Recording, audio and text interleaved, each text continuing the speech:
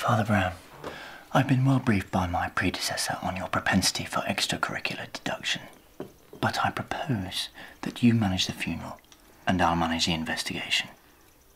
Agreed? Of course.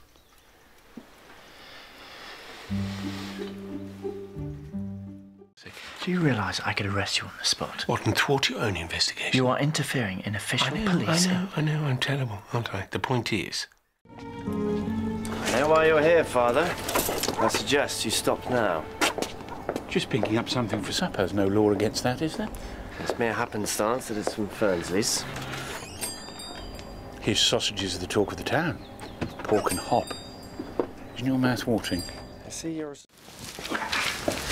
Inspector. Father Brown, isn't it interesting? Whenever there's a suspicious death, you're never far away. Does the Grim Reaper give you advance warning? I don't want to step on your toes. Obviously. Father Brown, do hope you're here for religious purposes and not to meddle.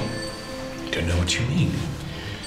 Perhaps you should think about leaving things to the professionals from now on. Never forget that professionals built the Titanic, but an amateur built the Ark.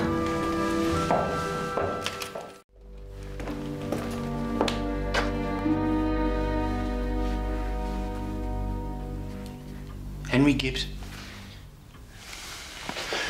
Before you say anything, I'm just here to see the Colonel. Just don't get involved and don't get in my way. Now there's a man on a mission. I recognise the bicycle. Visit of compassion. One does what one can. You see, I had a shilling bet with Goodfellow that you were really here because you found out about Davies stealing all Ethel's savings. I bet another shilling that, having spoken to Ethel, you would then head straight for Laceman's sewing factory to check her alibi. Might she have sneaked into the woods, stolen a cartridge and shot her husband?